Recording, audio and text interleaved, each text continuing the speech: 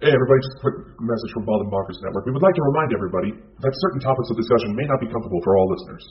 Certain viewpoints may not reflect those of our partners, sponsors, affiliates, our hosts, or that of our guests. We would like to encourage everybody to keep a respectful and open climate of discussion for all topics, no matter how disturbing they may be. So viewer discretion is advised.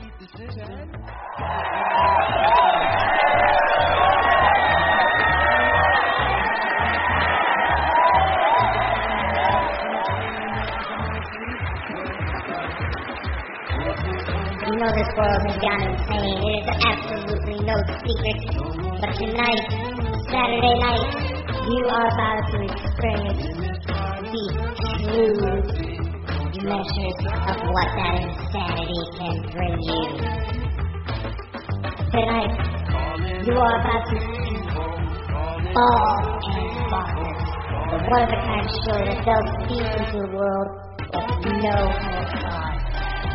Now, meet your hosts, Dakota Franson, specialist of the strange, and Crystal Mule, the UFO fanatic. Now, give it up, and let's see what these two idiots can bring you.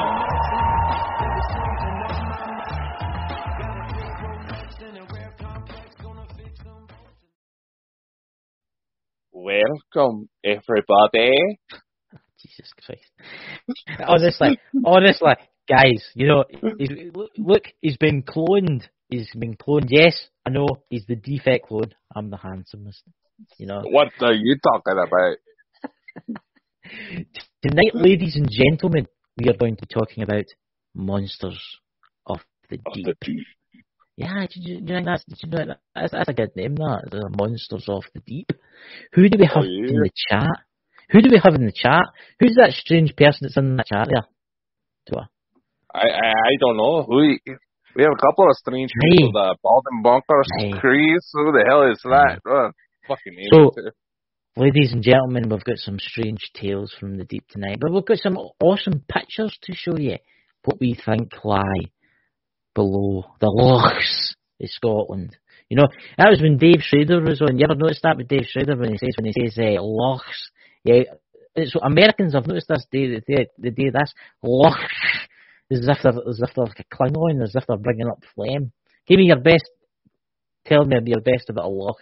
Dakota, go for it. She's went mad. I went mad. Lochs. Aye. So I want your best.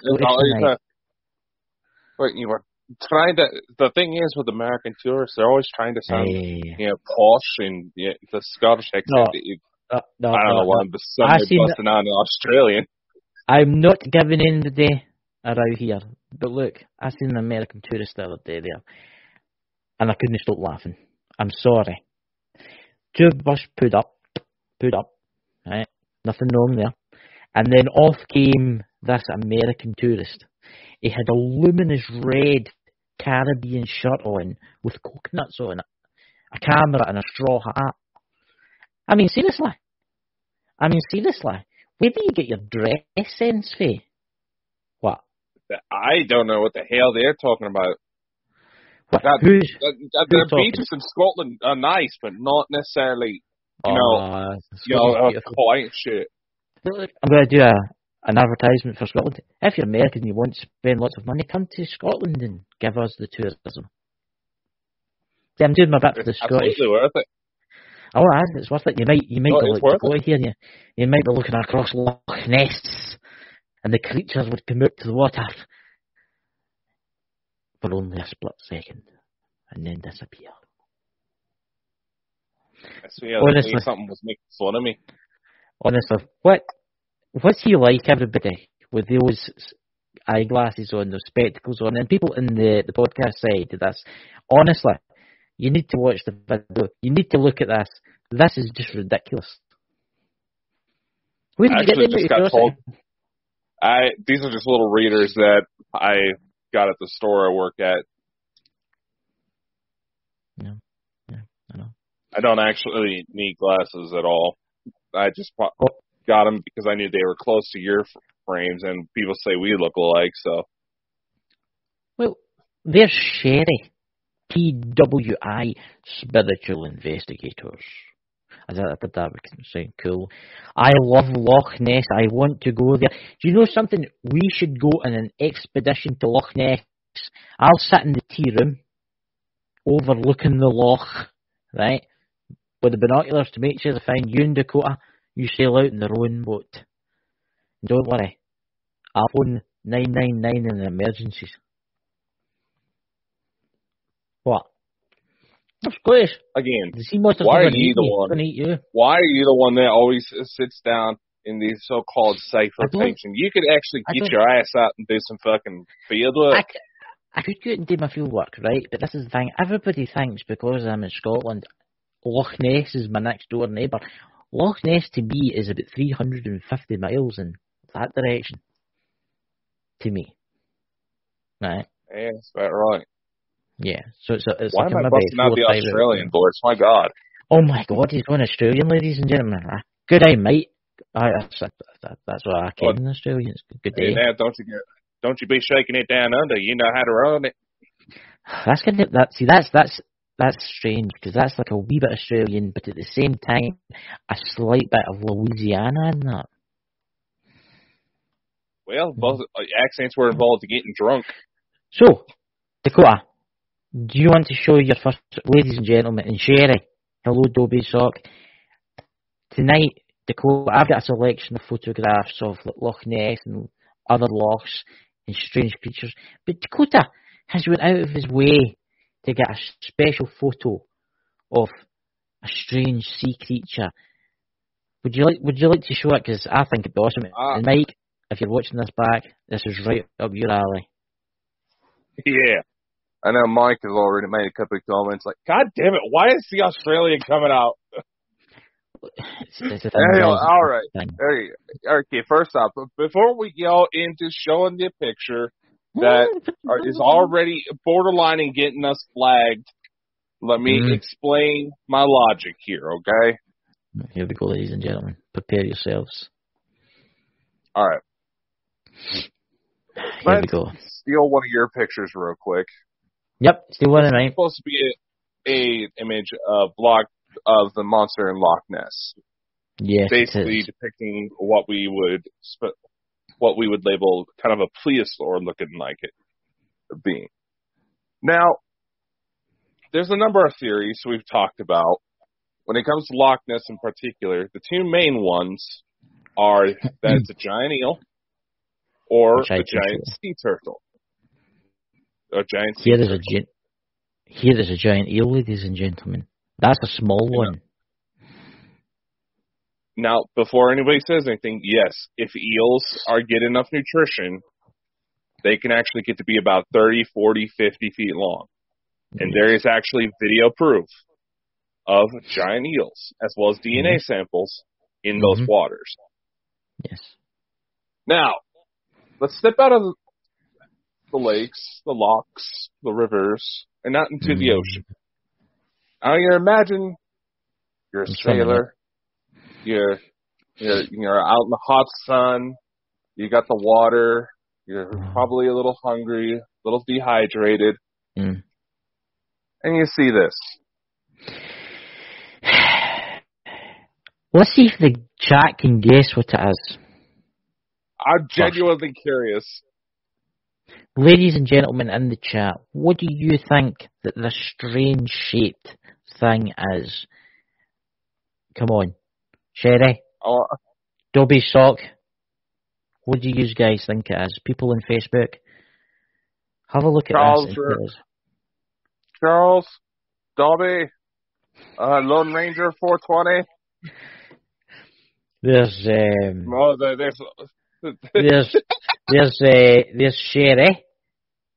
There's Answer. There's Dobby, a manta ray. All right.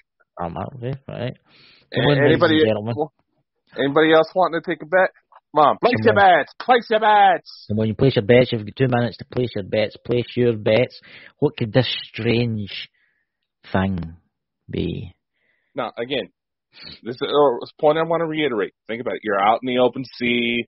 You're probably a little dehydrated. You're hungry. You're tired. You see this. Sherry says this is it's not an octopus. Now, this is a real... That. This is a real photo. No? Chances are, if you go out into the ocean... I will admit, if I was out in the sea and I'd been out and I was a wee bit dehydrated and I was tired and I looked across the bow and I seen that, I would think to myself, my God, what is that? That's a strange looking creature. It looks like an octopus or it looks like something else. It does look something alien. But wait to use guys. Sherry's putting another bet on giant clam. Metal ring. What? What's it? I'm going. All right. Go to the chat because I can't see the Facebook chat. A metal ring. Yeah, I'm monitoring the chat from the StreamYard side, so there might be a bit of a delay when the answers come in. So, Chris, what do you think? Shall we say what it is? I mean, honestly, they're going to be shocked. They're going to be shocked about what it is. But the ladies in the room, I'm surprised you didn't know what it was. But on you go. Well, Sherry got it on her first try. You did get it in your first try, Sherry. This is a whale's penis. There you go. I got it. David got it. See, there we go. We should have had him on the show. He is a whale's penis expert. We should have had him on the show. There you go. I'm sorry, David. What the... Oh, my God. Sherry's got a keen eye. She got it in the first go. There you go. Yeah. Sherry's the one to take you if you ever go to the strange unknown. Take Sherry. You know? But I can see your point there. It was Dakota wanted to show you that, ladies and gentlemen, because I can see your point. It does look strange. I will admit that. Exactly. I will admit that. And there is actually a case near here of a cryptid, nothing as graphic as a giant penis, that I often use to kind of illustrate the point when it comes to sea creatures. See, right, this is the thing, right? This is the thing. I'm going to find my post here, right? Where is that?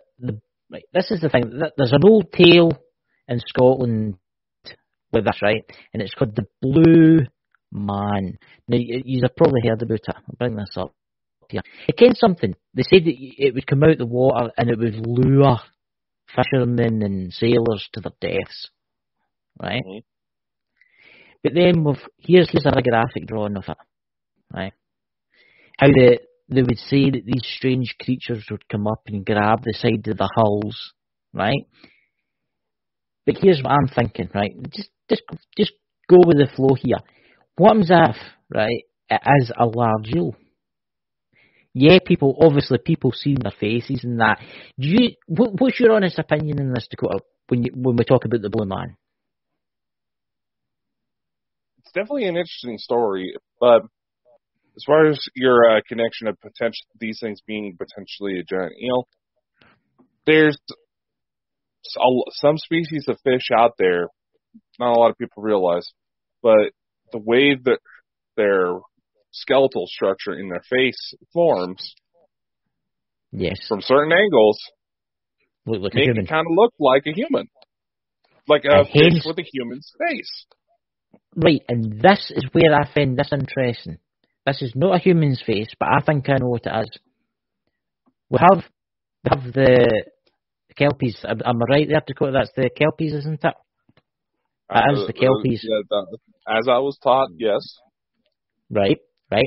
What happens if the Kelpies, right, is just a seahorse? You know what a seahorse looks like? Aye.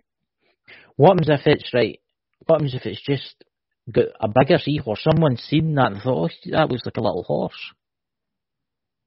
And then the tail has came forth. You know what it's like, legend, like, it's the same in the ghost hunting field. Oh yes, the headless horseman will come over the hill and then somebody learns about that and then they'll add a little bit on. It's like the telephone game, right? Someone adds a little bit on. That does look like seahorses. Have you ever been to like an aquarium, like SeaWorld, underneath the water? You can see the big tanks. And seahorses can get really quite big. They can ride out. Yeah. So do you think if that is maybe come into warmer waters, it's come into colder waters by accident? Alright? A fisherman's looked at that and thought, oh my God, told the story in the inn at night when he's went home, and that truth has come out. They've made strange creatures. What's in the chat there, Dakota? I can't see it. Yeah, I was just watching some of Sherry's comments about the seahorses, the males carrying babies. The woman actually does get pregnant, but then she shoots the impregnated egg back into the man. But anyway, another thing a lot of people don't realize is that a lot of these alleged cryptids as a whole, doesn't matter by land or by sea, there was a lot more variety to life on Earth than what people realize. Oh, good God. Look at it. Let's just take the deepest part of the ocean. No one knows what really is down there, right? The deepest, what is the deepest ocean? Is it 8 miles deep? 9 miles? I think it's bigger than that. It's more than that, right? Can you imagine what lies? There's actually proof out. I mean, Dakota sent me a video the other day, a giant turtle. That was impressive. Can you imagine? Like, I was watching a thing the other night, it was Geographic Channel, and they were talking about in the 17th century, 18th century, ships reported giant octopus, right? Obviously, through time, there's been fishing. We've overfished everything, right? I'll admit it, we have overfished everything. But what is lurking deep under the ocean that made the myth and the legend? Because all it takes is that to come up once and somebody sees it. Well, here's a thing. You can look up old photos, for old-timing fishing photos, and you can see that the fisherman that's standing there looks like a man of average height. So let's say about 5'5", 5'9", right about that range. Mm-hmm. You look like you could fit like 12 of that guy into one of these fish that they caught. Yeah.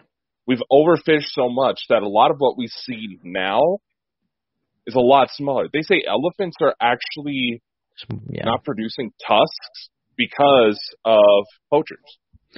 See, that's the thing, right? You've got to remember, long ago there was a mass of fish in the sea. So creatures could eat a lot more. Right. Let's take a Nile, right? Say there's a Nile and it's 60 feet long, right? And this is back to the 1700s. We're no trawling the seas as much then. We didn't have mass machinery to trawl the seas. So that could eat and get bigger and bigger and bigger, right? With Loch Ness, now here's an interesting fact. What happens if it is, right? What happens if there is a Nile in Loch Ness, right? Think about this, right? And the reason it's in there is because it's rich in fish. Because Loch Ness isn't fished that much.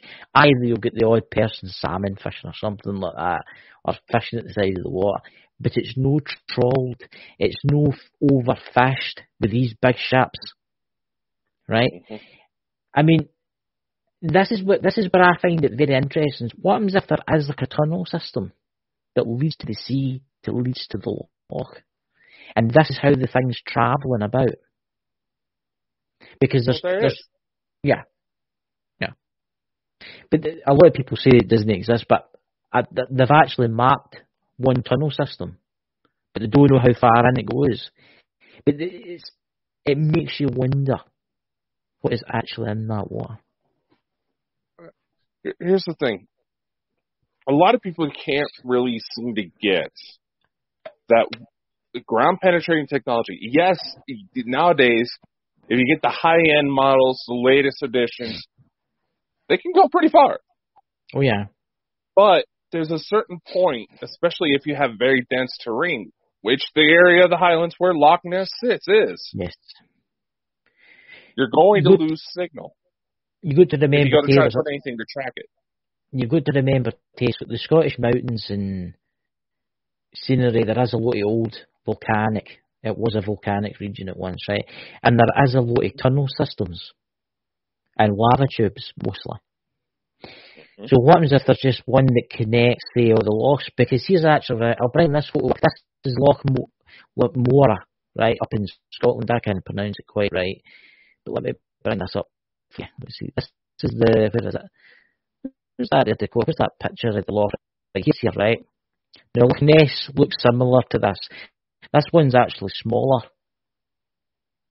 Loch Ness not that far from here, but it's, as you can see, it's quite a mountainous range, right? Mm-hmm. But what's to say that there isn't like an ancient cave system that connects all of these? Because like, here's an image. On the left, you've got Ness, right? On the right, you've got the Morag, right? That's what's meant to be in that loch that I just showed you. Now, you can see they do look similar. Admit it. They do look similar. But what happens if, right? What happens if, as just a giant, you know, I mean, what else could it possibly be? Some people have said, right, but it could be a prehistoric. It could be like a dinosaur, right? But I don't get, look, come on. People have been searching that loch. Now, here's the thing that I got. People have been searching that loch for a long time. Both lochs, right? And they never, ever find anything. But here's an interesting fact about a Neil. Do you know when a Neil can detect if there's something far away in the water? Do you know what a Neil does if it detects? It hides. And it always looks for like a tunnel or a bit in the rock where it can go inside. See when it does that, guys? They actually reckon a Neil can hear a boat, a man-made engine, 3 or 4 miles away. Just by the noise that it puts out in the water. Right, you're a giant eel. You're in Loch Ness eating all the fish, right? You can hear that. You can hear something coming. What do? You sail into a tunnel system. The boat goes over with sonar, and all it picks up is rocks. You have a very good point, actually. Yeah. But this is going off of my own observations when I was at Loch Ness. Because there's so much tourist activity in that area, that would actually affect the animals' behaviors. They found in chimps, there was a study done where they've actually found that when the chimps are in an habitat they don't feel like they're being observed, there'll be a lot more brutal. They'll eat a lot more meat. They'll go into tribal wars a lot more. Then, as compared to the chimps that knew that they are being watched, that's when you see them eating the vegetation, the bananas, trying to be all nice and docile. If they're used to a lot of tourism, the animals will think, okay, that's normal, that's nothing to worry about. They might actually start coming up. But whenever that happens, right, you say that's not eel babies coming up to see what the heck's going on the surface. That's what I was going to say. You've got to remember, eels are very... I watched a program about this, actually, trying to learn about this kind of stuff last night. Eels are very territorial. They'll hold their area, right? But they do not like incomers, like humans, like people that live above the surface.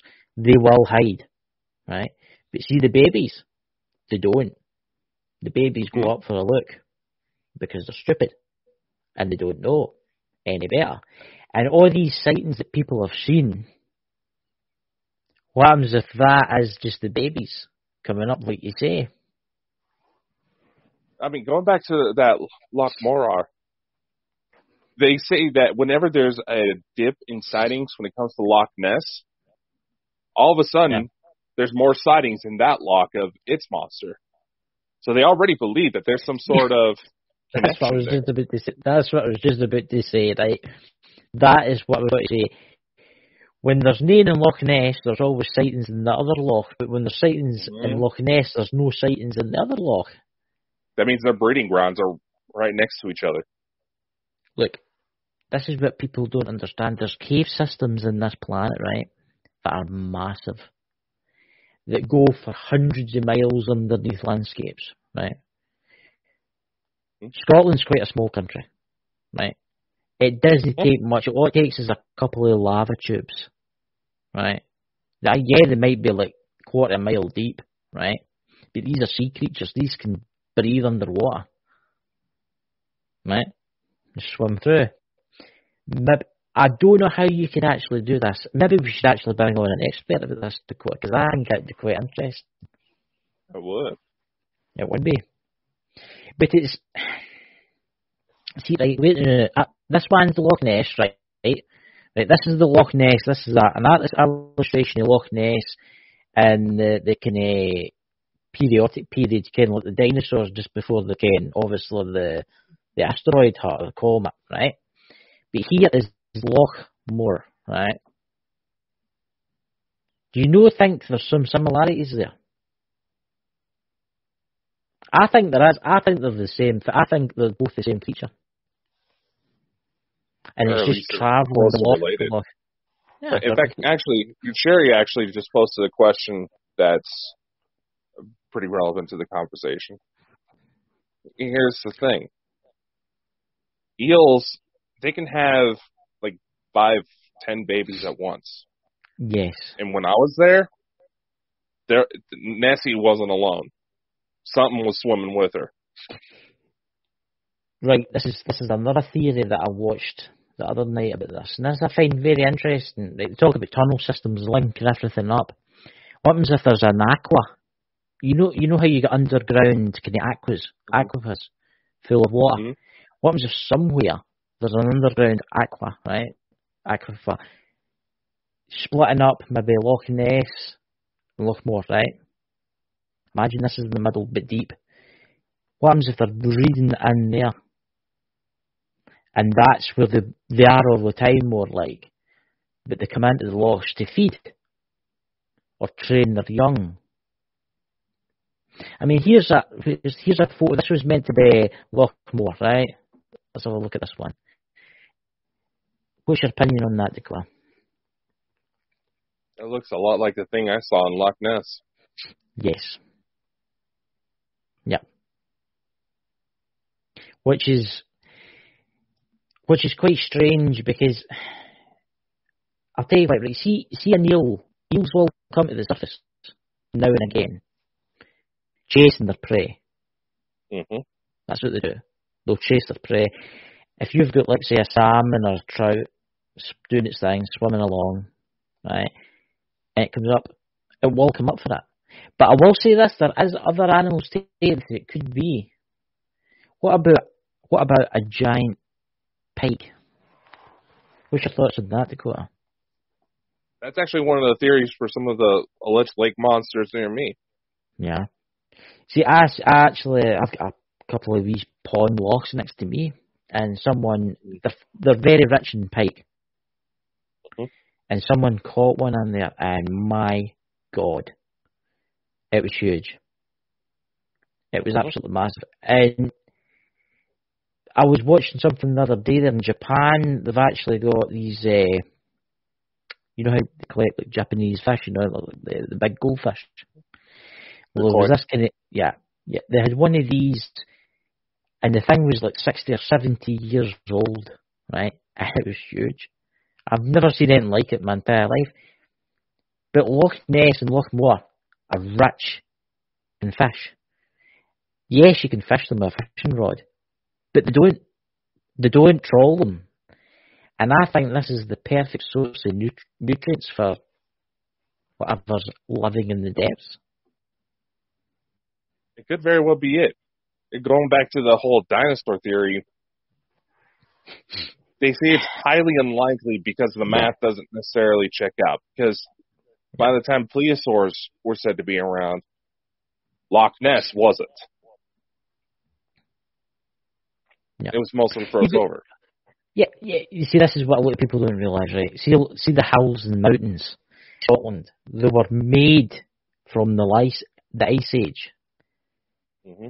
So, everything, imagine 2 mile thick ice on top of Scotland right now, right? Everywhere, right? And when that was moving, it created valleys and mountains, right? And then when that melted, those valleys and mountains where the water could not run off filled up with water. Mm-hmm. And they've been that way ever since. It's like Loch Lomond. It's well known to be the same. It was at the Ice Age, filled it up. Loch Ness, it was because of that. There is a lot of deep lochs in Scotland. Very deep lochs in Scotland. And there is, honestly, it makes you wonder what is down there in the dark depths. I mean, I was up in Oban a couple of years ago, and I was going along this loch, and it's quite a small loch. It was only like maybe 2 miles long, 3 miles long, and it's jet black because it's something like 600, 700, 800 feet more deep. Mm-hmm. And what it was a natural valley, but when the ice receded, it left this cut out of the earth, and then it filled up with water. Mm-hmm. It's what's in the chat here. Is there anybody else saying anything? Just because I need to keep coming back here. I'm just kind of monitoring. But, no, I get what you're saying. A lot of the math doesn't check out for it to necessarily be a dinosaur. Now, has it been unheard of previously extinct species all of a sudden popping out of nowhere? No, that's happened. There was a fish that thought to be extinct for over 4 million years, caught off the coast of South Africa. Yeah. What's that there in the chat? Kelly Druce, how did they get those photos? I don't know. The guy was out maybe a walk and took a photo. Those other photos of dinosaurs aren't photos. They're artist australiations. They didn't go back in time. That's an artist that's drew that. I'm going to show you. I was about to say, that was actual photos of fucking dinosaurs. This is a completely different show than what we need to be having. Yes, that is not a picture.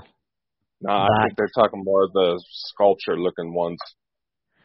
The sculpture ones? What do you mean? Hold on, let me peruse it with my computer. Something like this one. Well, yeah, they're obviously illustrations too. They're not real. Those are not real. They're computer generated, right? Mm. I mean, this one on the other hand, this one's real. And that's a diver looking at an eel. And that's a baby eel, guys. That is a baby. So, God, Can you imagine meeting its mother or its father? You know, there's this, I just thought of this, you know, because Sherry did mention a thing about water snakes. There's this footage from the Amazon rainforest where these divers are in the Amazon River, and all of a sudden, there's huge, like 60-foot snake approaches them. It wasn't attacking, but this thing was under the water so long, it was developing barnacles. It had algae growing off of it. Its eyes practically looked like it had glaucoma. It was so cloudy. It probably did have some form of it. So it probably saved those guys. The fact that it did have glaucoma. No, it was up there. It was letting it pet them, and it knew it was dealing with humans. Do you think, right, here's an interesting question, right? Let's just say there is a giant eel at Loch Ness. A really big one that shares the lava tubes and that.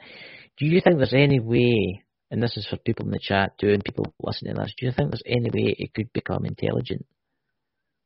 Because you think about it, if it's been there, it might be like 100 years old, or it might be, you don't know how long these things can last. And a place where it's not hunted, and a place where it's got fresh food and plenty of water, because obviously it lives under the water, but a place that doesn't get hunted by man. Yeah, you'll get the odd boat going across with sonar and stuff. Do you think there's maybe a slight bit of intelligence in it? Oh yeah, obviously. Do you think animals ain't dumb? I know that, but do you think it's intelligent to the point where it knows to hide, and it knows there's a big rumble of thunder there, it's a big thunderstorm above us, but do you think it's intelligent enough, in the same aspect as we're intelligent? What's your thoughts on that? Let's go bounce back to the Jeff Meldrum episode when we were talking about Bigfoot. Okay, Yep. The hunters analogy he used, where they sent out like a group of 30 hunters. They were in like a 15 square mile radius. Nearly every single one of those hunters said that there was absolutely nothing in that designated area.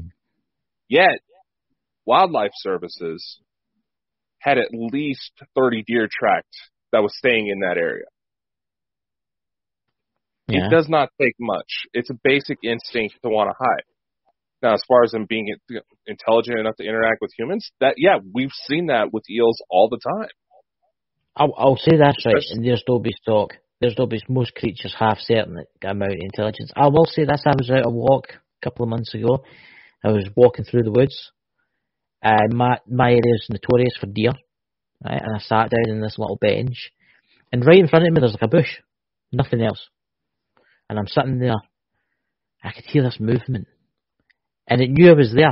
There was a deer in there. It knew I was there, and it was hiding. It knew I was there, and it was watching me, and I knew it was there too. And you know, it waited until I started to walk away, and then it ran out really quick. Mm-hmm. But what I'm saying is, what I'm trying to say is with Loch Ness, right? A lot of people say with Loch Ness, it's got supernatural tendencies. What I mean is, it's got the intelligence of like a human. I don't think it has. I think it's just a highly intelligent eel that's really good at hiding, and it's done that for so long. It teaches its young.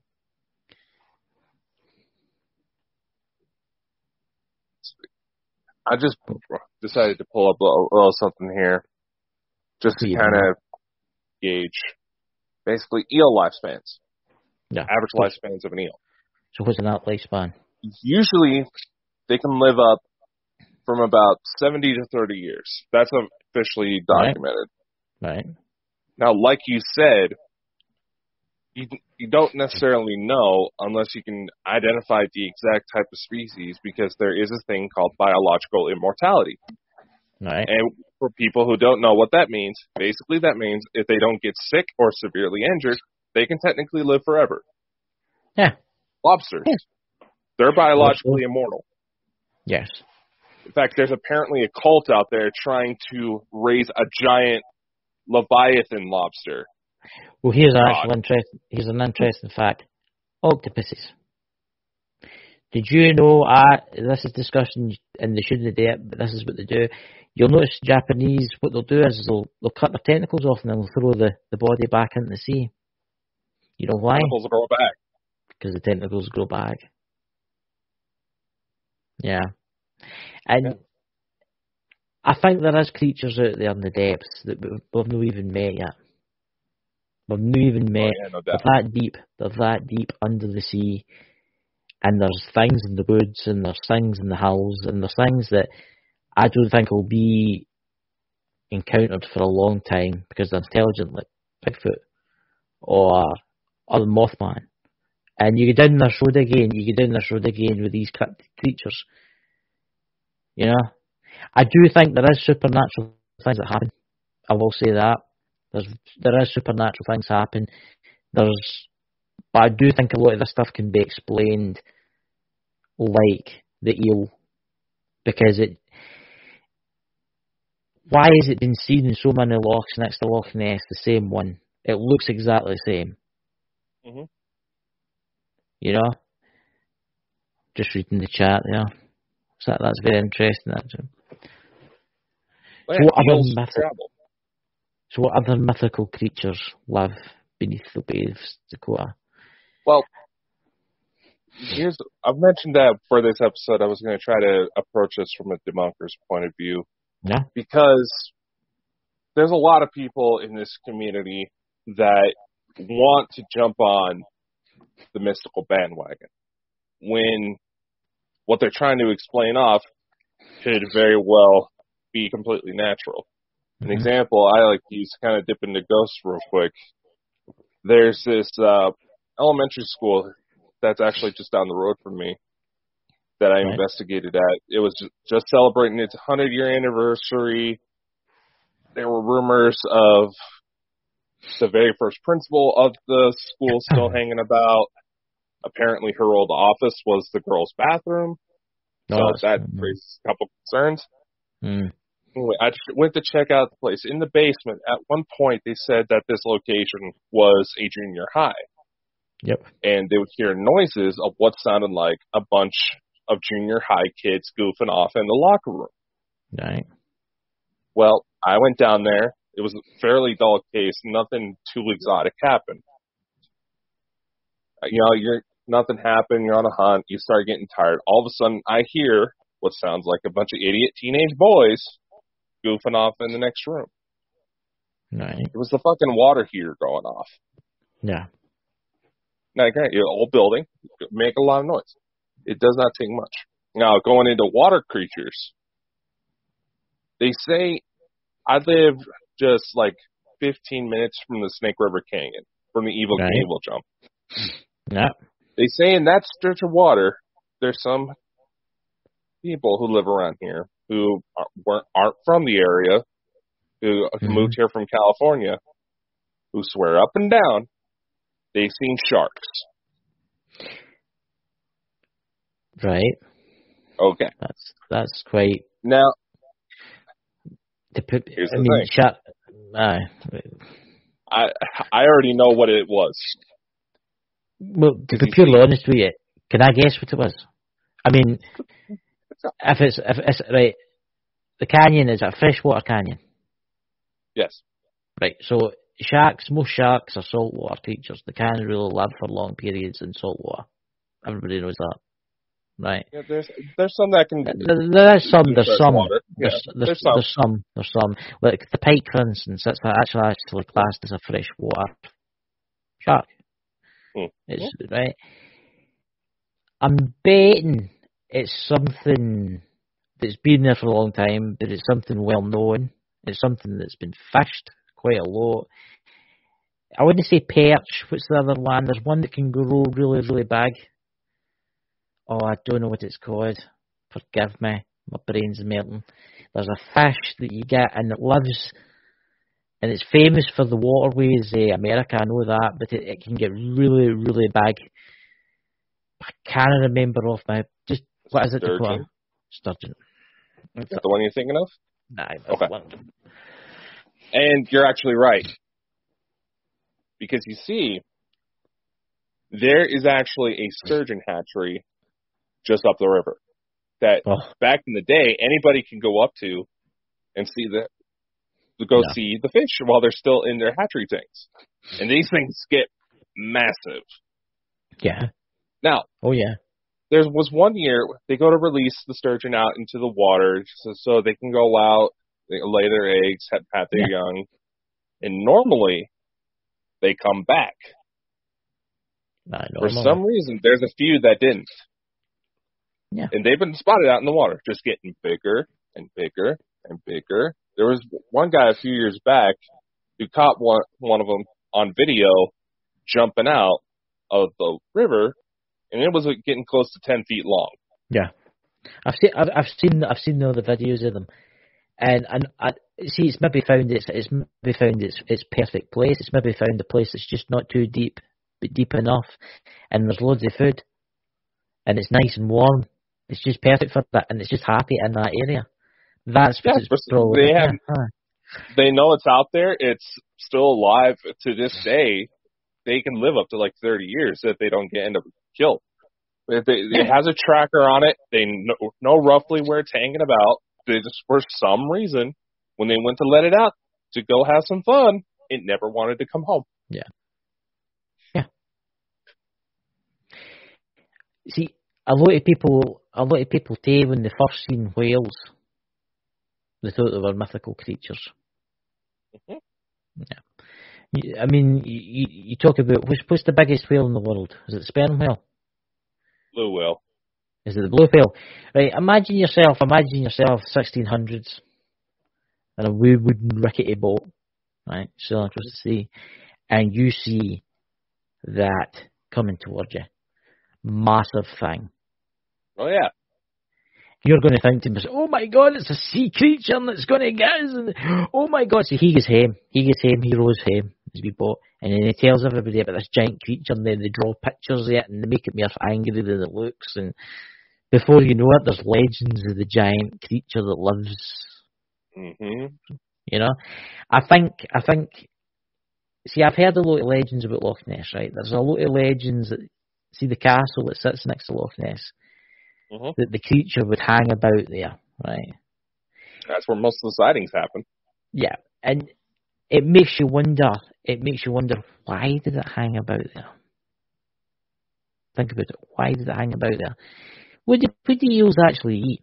Did they eat like microorganisms and they eat like little fish and stuff like that? You notice it's quite smaller than it. But here's an interesting fact: if you notice with the brickwork, the rocks round about the castle, right? It's rich in mussels and stuff. Mm-hmm. What happens if it's that as one of its feeding grounds? And that's why a lot of people see it. Food source, exactly, Dobby. So food source. That would be the best way. If you're ever out trying to look for an animal, you want to look for a place it can hide. You get a source of water, a source of food.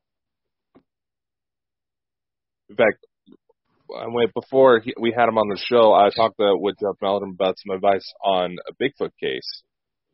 Yeah. And one kind of a rule of thumb he gave me was that if I'm looking for a large omnivore, trying to look for where it may be hiding, think of what a bear might do. Yeah, it likes food. Leave it treats out like Snickers bars and Mars bars and stuff like that. Yeah, but then when it comes to bears, if they get too friendly with humans, wildlife services have to shoot them. I've noticed that. I've noticed that. I had that happen when I went to Oregon a couple of years ago. There was this little baby black bear that was real friendly to walk up to people and got food. I found out later when I got home that they shot him. Shot it. Like, you fuckers! Mm-hmm. Now, I get why they had to do it. It's also the same reason why there's a scoreboard between bisons and humans at Yellowstone right now, because the fucking humans can't leave the animals alone. No, and they get used to humans, and then they wander up to humans, and then it's like they take the bear, they'll get used to humans. Oh, they'll go, oh, they're a human. He's got a Mars bar. So he'll go up to see the humans, and then fuck you, I'm going to kill you. I'm talking about the bears. The bears will know that the humans have got Mars bars, or Twixies, or whatever. They'll go up to them, and then they'll have the Mars bars that, and they'll go mad and eat one of them. That's why they have to shoot them. They have to try and make them know used to humans. That's a bit of a worst case scenario, but most times when it comes to bears, hopefully they've gotten they had a recent sexual release, and I have to say that because this is legitimate animal advice, or they've had somewhat of a meal. Because with bears, when they're fairly docile, they act like big dogs. Yeah. It's like, right, going back to these mythical creatures under the sea, I mean, right, seals. They were actually mistaken as mermaids. Did you know that? Wouldn't take much when you think about it. You look at their faces, right? Yeah, I don't really look like a human, but they have got quite a strange looking face. In the ancient times, they actually mistook them as mermaids because they would lie in the rocks where the ships would crash into, right? And then the old legends would come that the mermaid women would lure them in to the dangerous rocks, but in actual fact, they're just seals. Right? Well, that's again. This is where my earlier example, when we pulled out the whale penis, that probably should have worded that a little differently. But you have to think, these are sailors. They're tired. Yeah. They're hungry. Probably a little thirsty. They're that is enough to cause a little bit of hallucination. And if you see something that has the remote figure of what looks like a woman, chances are they hadn't had a release. Yeah. And be like most men and think with their dicks and do something stupid and get them killed. Look, there's been cases where lighthouse keepers, they don't use lighthouse keepers anymore, ladies and gentlemen, they use computers, right? But anyway, there's been cases where lighthouse keepers in like the 18th century, 17th, 18th century would see strange creatures. But you think about it, you're in that lighthouse for what, 2 months? And you do not see another soul. You're the only guy. There's usually two. There's only the two of you in that lighthouse, right? Together for 3 months. Right? Can you imagine that? Can you imagine spending 3 months with me, Dakota? But anyway, the boat would come to pick us up and he'd be the only one standing. But anyway, but here's the thing, right? You go up at night and you look and you see some strange thing. You see that sticking out of the water, that whale penis, right? Sticking out of the water. You're going to think, oh my God, it's a mythical creature. But in actual fact, it's just a whale penis. And, and when it comes to water monsters altogether, yeah, I know this is supposed to be kind of a sea monster theme episode, but it's a sea monster. It's the same kind of thing. But the same rules apply. But when you think about it, let's take the jackalope as an example. All right. Yeah, it's supposed to be a rabbit with what looks like deer antlers. Yes. Now, if you go to like sea creatures, you have the narwhal. Yes. It has its longhorn. They're not exactly sure what it's used for. They think it's for fighting, think it's for mating, but then again, there's some weirder sexual rituals out in the animal kingdom. Chances are, when it comes to a jackalope, if you think you see one, chances are you're seeing a rabbit that's very ill.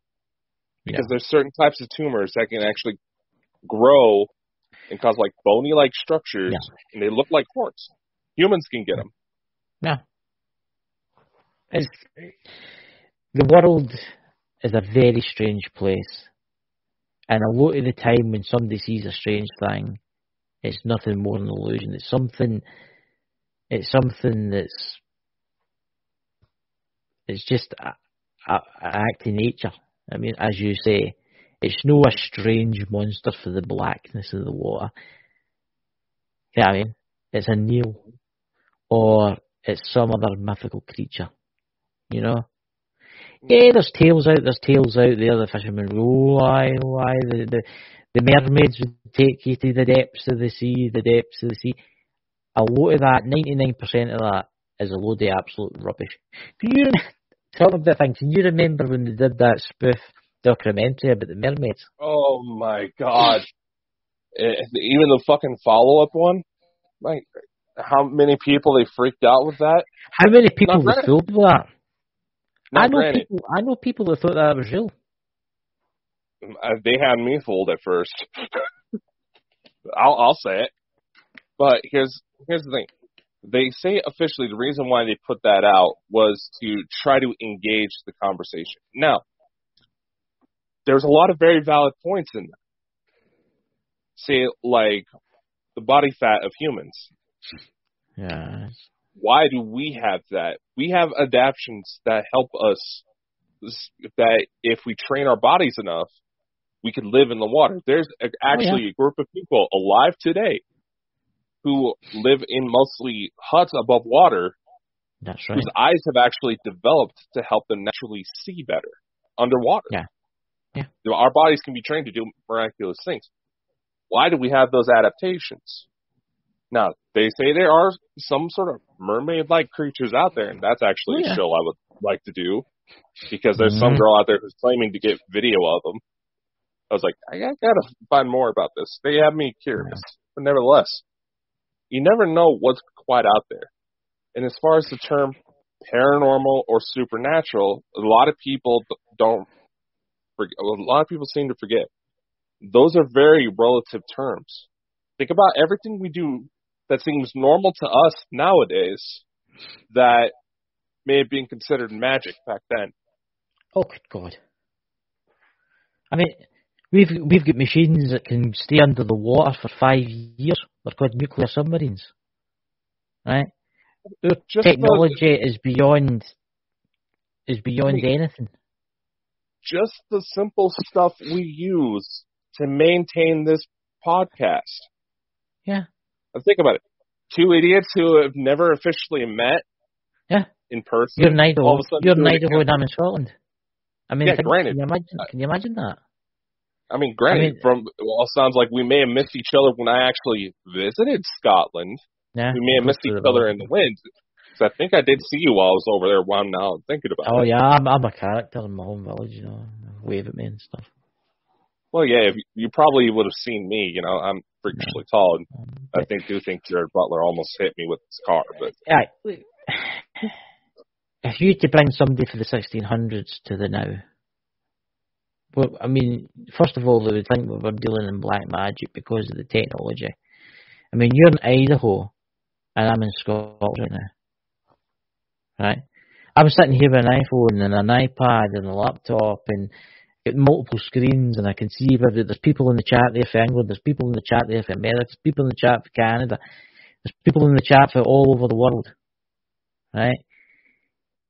I think a lot of things can be explained. Right? But there is things in this world that can't be explained. You can go to the UFO theme where you talk about USOs, you know what I mean, underwater objects. And a lot of them have been classed as like strange creatures, but in actual fact it's just some type of alien or whatever it is ship under the water. We will probably never know until that is released to us. I mein, think about it. Well, you kind of stripped away here because we're talking about how things come to life. Remember how we have had numerous discussions where you go to try to say time doesn't actually exist, but then I go to say, no, there's probably more dimensions to it, like there is space. Multiple dimensions, aye. Well, what was that breaking news article I sent you? They actually figured out how to get a state of matter using the Fibonacci sequence, which I think I'm mispronouncing, which has a second dimension of time. And I find it kind of funny. That same frequency that they used to achieve that is in the CE5 protocols. But here's an interesting fact that you've just brought up. You're talking about different realities. Yeah, there's different realities for me right now, and there's different realities for people in the chat, and there's different realities for you and about. That doesn't mean to say, that means to say that only sticks to land, guys. There could be different realities underwater, different creatures for those realities. All it takes is a wee opening for another reality, and that thing can come through and then go back again. What's that in the chat there? Seahorses are stunning. What's that?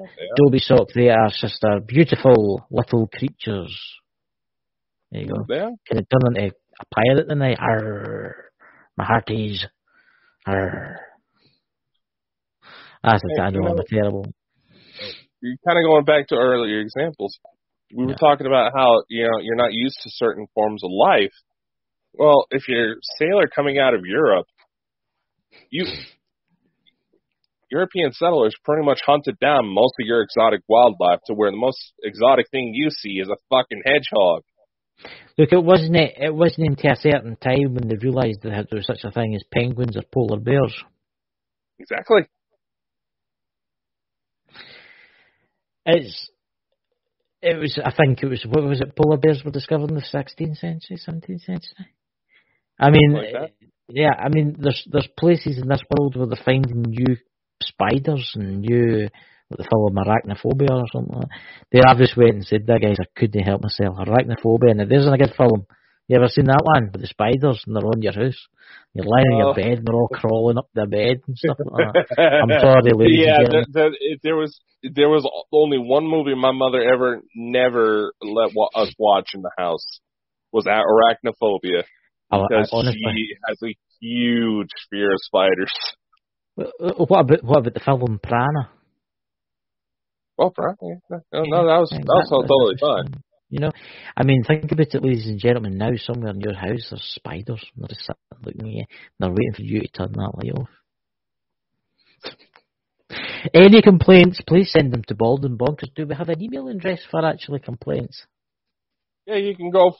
You can just send an email at send us an email at baldandbonkers@gmail.com, or you can write our new office. Yeah. Or I can just see the new. I'm very disturbed with this person. I am very disturbed at you showing a whale penis. I have never seen anything like it. Well, guess what?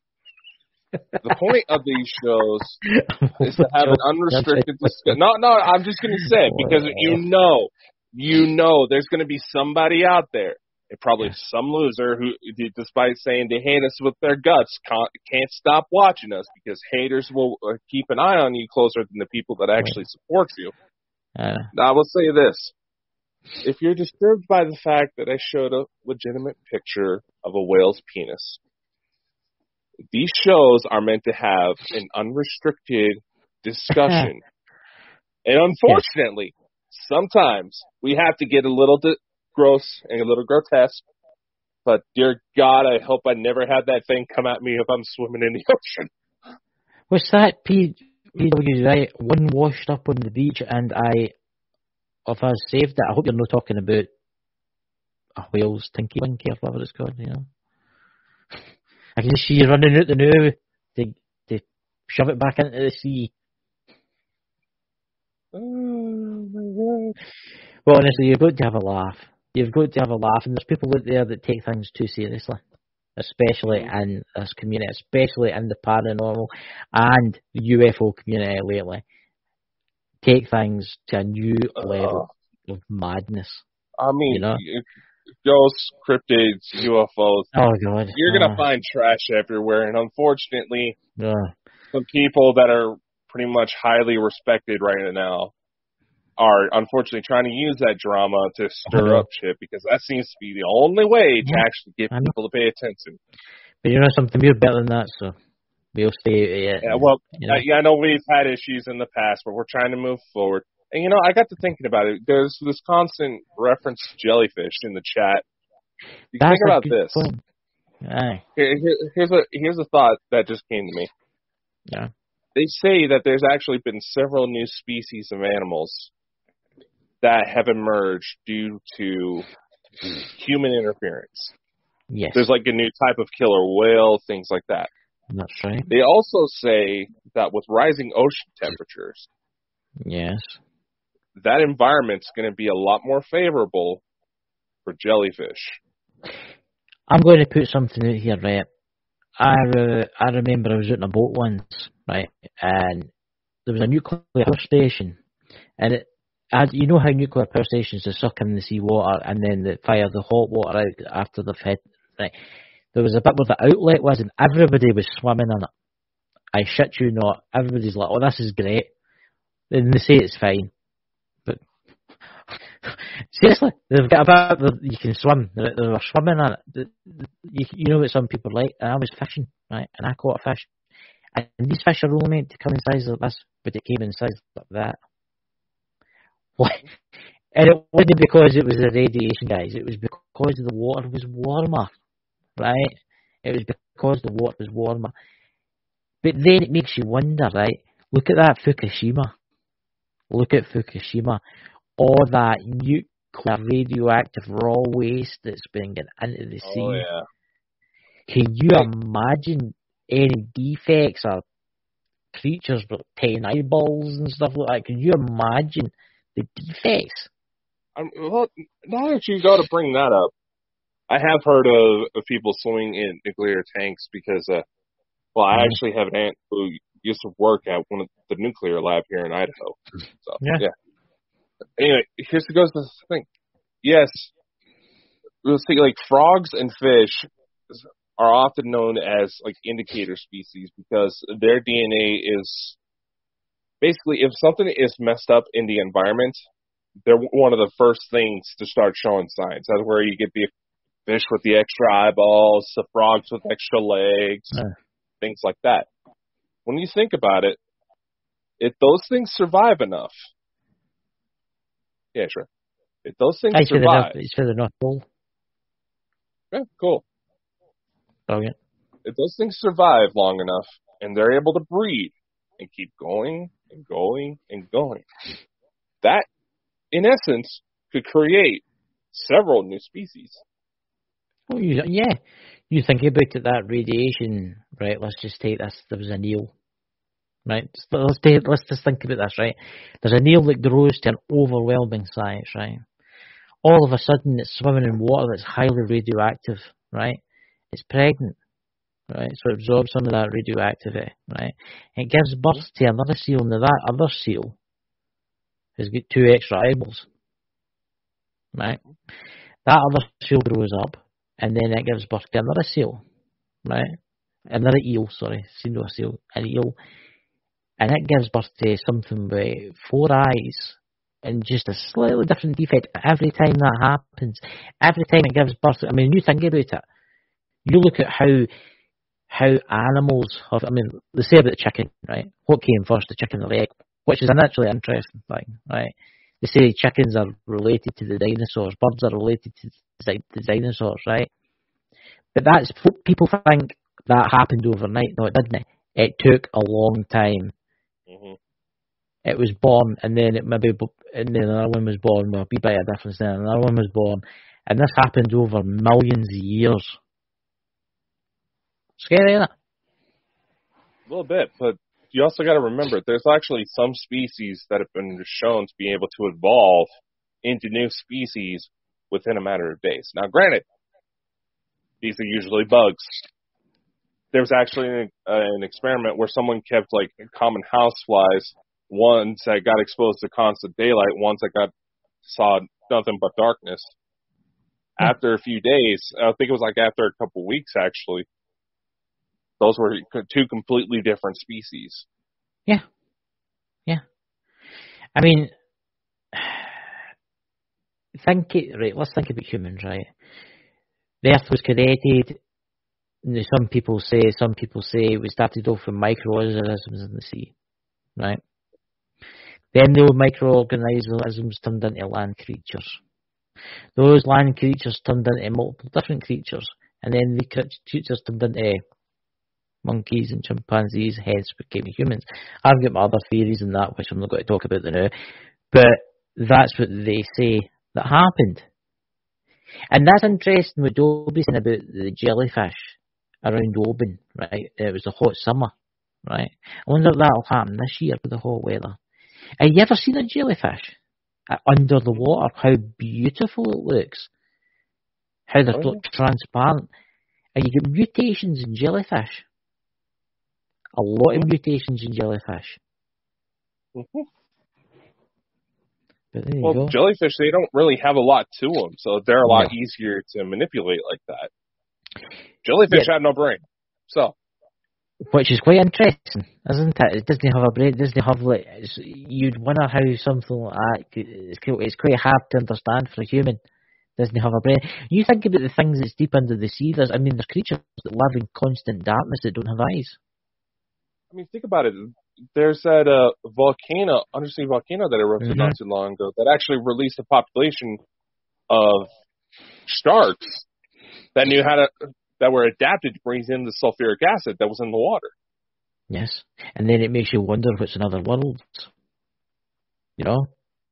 That's mostly at sea. Yeah. It's an amazing thing. We'll see if we can get someone to come on. So, Dakota, tomorrow's show. What's it about? Something sea related again? Yes. Yeah. Yes. We are going to have the epic discussion of whether or not Jack could have jumped on that door with Rose, as we discussed the Titanic. Yes. We're talking about there's some amazing pictures of inside, outside the Titanic that I've managed to get, which I will be uploading tomorrow. We'll be discussing ghost stories, and people will say, "What's the Titanic? How do you know it's under the water?" No, they've brought things back, put them in museums, and the museums are haunted because of these artifacts, which is a well-known thing, But I think it's going to make an absolutely fascinating show, the Titanic show, So, Dakota, what have you got to be doing the rest of the night? Sorting through all the hate mail that's came to you through the mailbox.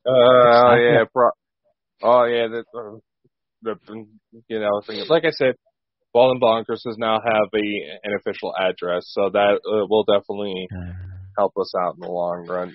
There's going to be some new merch up in the store very soon. There's actually now a military discount, so military, law enforcement, we want to show you that we support you. I was just going to say that was a win for law enforcement. Yeah, well, we'll just group them all under the same thing. And I will say this because this is what my mother does for a living, and she gets upset every time people don't include them. But, police dispatchers, yes, we do too. And I'm not just saying that because my mother's one. Yeah, I will say that's the police 911 operators. That's what they're called, 911 operators, isn't they? Dispatch. I will say they do an amazing job because you think about it, they've got to phone, someone phones them, say they've witnessed a murder or something's happened, and they've got to try and speak to them calmly to tell them what to do. Oh yeah. And thank you you for what you're doing. So there you go. Yeah, it's a hard. The world we're in right now is really bad, and the law enforcement in particular is getting a hard time here. You know. Oh yeah, especially over here in the States, and you also got to think about it. My mom always tells me, I hear stories of some of the stuff she deals with. Technically, she's not supposed to tell me, but there's a gray area where she doesn't say names. She's okay, but if it comes out, whatever. One of the hardest things that I've ever been told, and I've heard this from multiple ones, is that when it comes to the 911 operators or 999 or whatever your local emergency distinction may be, the hardest part is that often they don't hear the end of the story. That's what I was thinking, because when the police turn up, they hang up. Not always. But yeah, I was like, now, granted, cops, dispatchers, firemen, medics, they all gossip, so chances are they'll find out eventually. Yeah. But nevertheless. So before we go, what's that Sherry saying in there? She's asking if there's any toys in the shop yet. Actually, there's something I should probably clear up, and I'm sure Alan will probably be relieved at this news. Look, Chris, listen to what I just said. Alan would be relieved. Right. There was issues with the lingerie supplier, so we had to cut off ties. And my dumb ass accidentally hit the wrong button, so I'm having to remake a bunch of shit.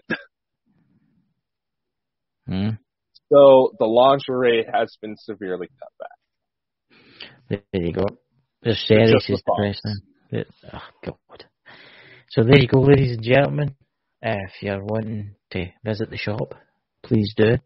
Do you not get a pair with your face on it? That's one of the things that accidentally got deleted. Oh, that's terrible. Your face was on there too, motherfucker. What about Mike the Naked Bigfoot? What about him? We're making a special T-shirt for him. Remember, he gave us permission. I thought he said that we didn't have to go with it ever since we hooked him up with Dave Schrader. No. I'm making a T-shirt with his face on it for him. Yeah, I should probably use the thumbnail I used for the Lost Magics episode. And I would like to say this too, ladies and gentlemen. Coming soon, there will be a special show with Mike the Naked Bigfoot coming on to talk about voodoo and zombies. So you can imagine that's going to be one of our Halloween-themed episodes. Yes.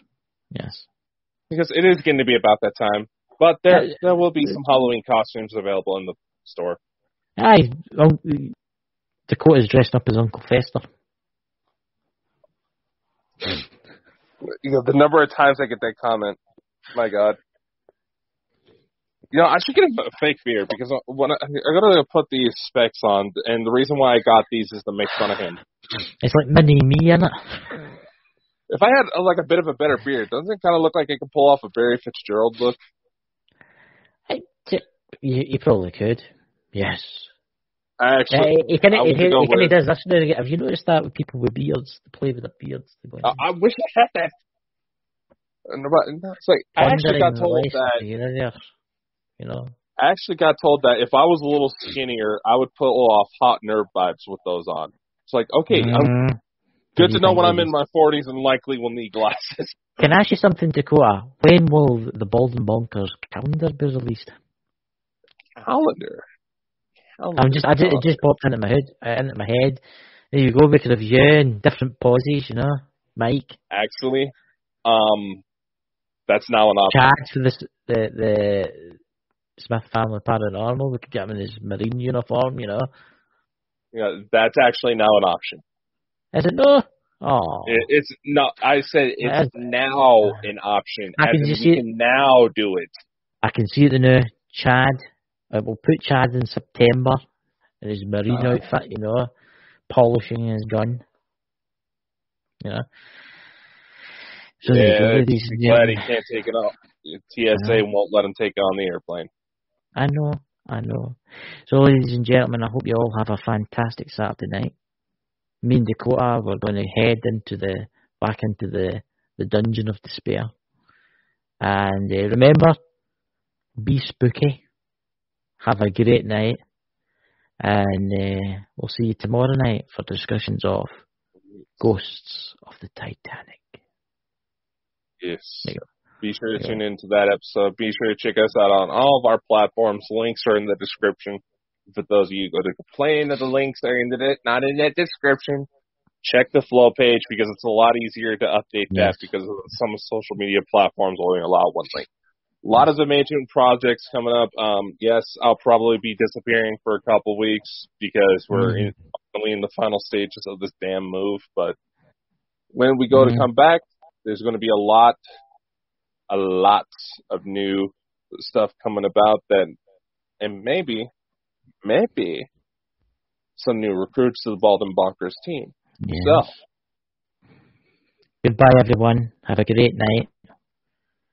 All right. Thank you for all this. Stay safe. Stay cooled off in this fucking heat for those of us in the Northern Hemisphere.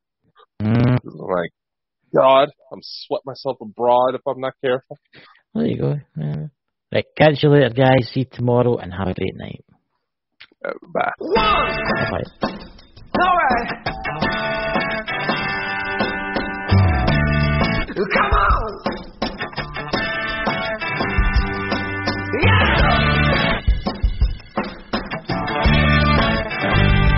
Here we go. Yeah. 1, 2, 3, 4. Come on.